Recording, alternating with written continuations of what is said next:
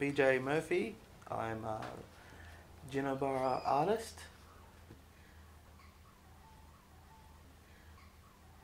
Drawing in my childhood, and then I sort of started taking it more seriously, and it was about 2008 I picked up a paintbrush for the first time. I still have a picture of that first painting. I've come a long way. Yeah, so probably 2008 is when I started taking it a bit more serious and got right into it instead of just doodling and mucking around.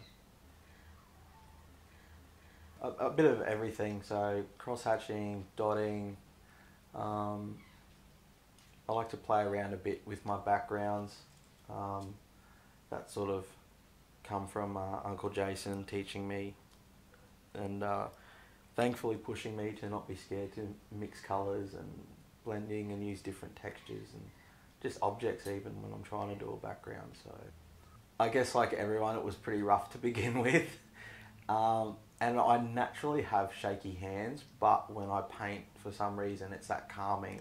My hand gets really steady, and over the years, yeah, I think I've just gotten a bit more meticulous with it and pedantic. So with the sort of angles to get that nice diamond shape in the background, and yeah, so not in the beginning, but it just, yeah, it sort of grew on me, and now I try and, I mean, almost get it to look like a print, but not, because art's art. It doesn't have to be perfect. So yeah, but yeah, I do get a bit OCD with it. So a lot of it actually was my uncle, Jason. Just seeing some of his paintings growing up as a kid as well.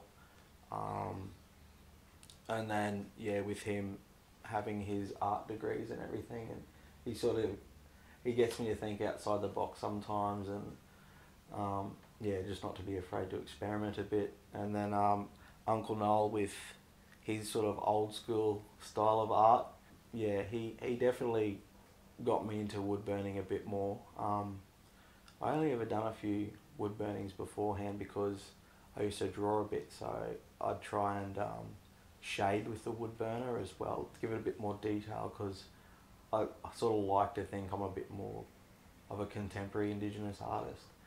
But so I try and, like with the style is where I try and get the contemporary in, and then sort of keep it the old ways with the colours and the ochres and stuff like that. But a lot of my stuff, like the eagles and stuff like that, I like using fluorescent coloured paints and metallics, and I've even been known to like tip glitter all over one of my paintings. Like, yeah, I like just to experiment, and sometimes it doesn't work, but most of the time it turns out better than what I'd pictured it to. So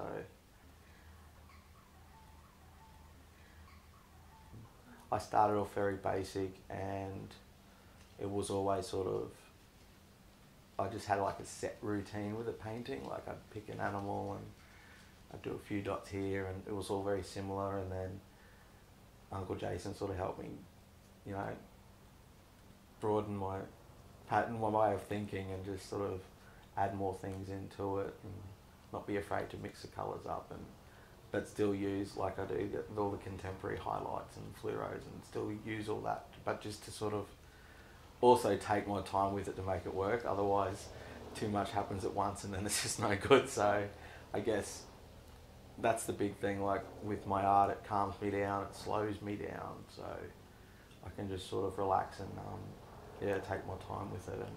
And 9 times out of 10, like, I won't always have an idea to begin with the painting of what I'm going to paint, and then once I start, it almost paints itself sometimes, and then in the end, normally got a nice beautiful piece. So just being out on country, and normally it's the little things that you wouldn't notice if you're in the city, like being out here. I don't know, it could be anything, like, yeah, the mountain picture I took a photo of Mount Archer, Baruja, and I just had to paint it. Like, I didn't set out to do that, but it just sort of come about like that. I recently done a platypus as well, and that was from working with my uncle out at Kilcoy at the creek, because there was a platypus there, and I waited hours to see it, but it didn't come out, so I ended up going home and painting one. So yeah, inspiration, it just comes from, it can come from anywhere, like, and sometimes I'll get stuck too, so I just need to just come out and take a drive out through Woodford and Kilcoy, and normally something will happen, or, you know, I'll get an idea or something. So definitely I'd have to say, like, being out on country. Art's such a hard game.